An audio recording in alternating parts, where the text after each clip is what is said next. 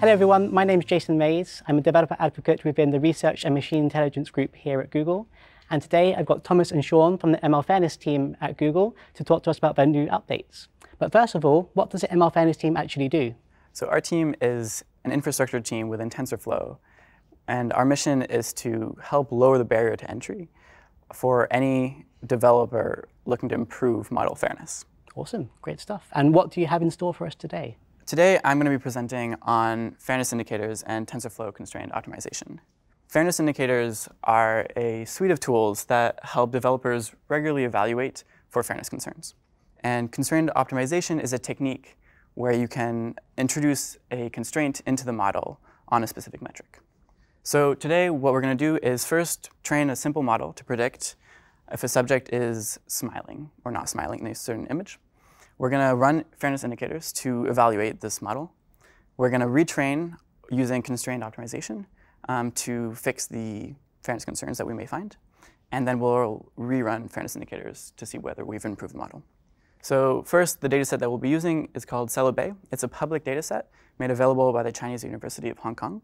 It has about 200,000 images with about 40 attributes, such as smiling, not smiling, young, not young, that kind of binary classification. So first, we train a model. We use Keras, and we keep it very simple, because that's not what we're concentrating on. When we evaluate it, we see that we get 86% accuracy, which is actually pretty good. But we need to make sure that we're fair across certain slices. So to do that, we specify how to set up the fairness indicators. Specifically, we tell it that we're using fairness indicators with certain thresholds, and we specify a slice. In this case, it's going to be young or not young. Next, we run, and we get our results. In this case, we're going to be looking at false positive rates specifically. As you can see, there's actually a really large gap between the young slice, where the false positive rate is around 4%, and the not young slice, where it's about 11%. So what do? We are going to apply constraint optimization on this model. To do this, we first define the context. So we tell it that we're looking at smiling, not smiling, and we tell it what slice we're interested in, young, not young. Next, we ask the model to keep the false positive rate for each slice under 5%. And finally, we define the optimizer that has this constraint defined. Next, we train the model, and we reevaluate. So as we can see, the false positive rate for the overall is about the same. But on the not young slice, the false positive rate has decreased by about 5%, which is really big. It's worth noting that on the young slice, the false positive rate has increased a little bit, but that's a worthwhile trade-off. Awesome, well, thank you for that. And what's up next? Yeah, no problem. Next, I'll hand over to Sean. Within this next case study, we'll follow on from Thomas's previous case study to understand fairness indicators within a TFX pipeline. The tools we will be using will be many of the same tools that Thomas already spoke to us about, but with the addition of TensorFlow Extended, or TFX, which is a Google production-grade machine learning pipeline, and then also ML Metadata, which will allow us to help track and understand the underlying performance of our machine learning models. Now, the data that we're using is known as the COMPAS Dataset, and this is 2 years of actual criminal record data from the Florida judicial system. Now, it is important to note that using this data has a lot of fairness concerns in terms of predicting that anyone might commit another crime. I would encourage anybody that follows along with this to also take a look at the AI partnership and their article on the use of this data set to understand and predict a person's likelihood to commit another crime.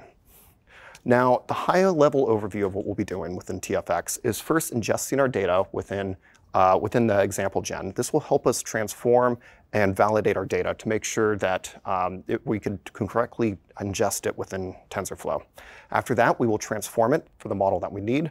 We will train it with a Keras estimator. And finally, we'll evaluate it to try to understand how the performance of the model is affected. Once we see the fairness concerns within our model, we will track those changes within ML metadata, finally rerun the model again to see how it could change, and once again track those further developments for anybody who might be interested in following us at a future date. Now, the Keras model itself is listed here on the right. This is within the TensorFlow trainer component that we'll be transmitting back as an estimator. This is the initial run for the first model, and to modify the model, we'll be reweighting it within the model compile function. Now, once we run our model and understand the fairness issues that it produces, we will be able to see a pretty drastic difference between our different data slices between African American and Caucasians with regards to whether or not our model is predicting another crime. Now, in order to understand where this bias is coming from, we will use ML metadata to understand the lift statistics within each one of our features to identify how we could possibly bring this issue down, and then finally track this within each one of the runs within ML metadata for any other developers to follow.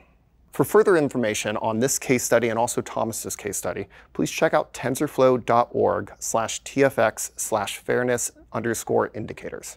Awesome. Thank you very much for the talk. Thank you.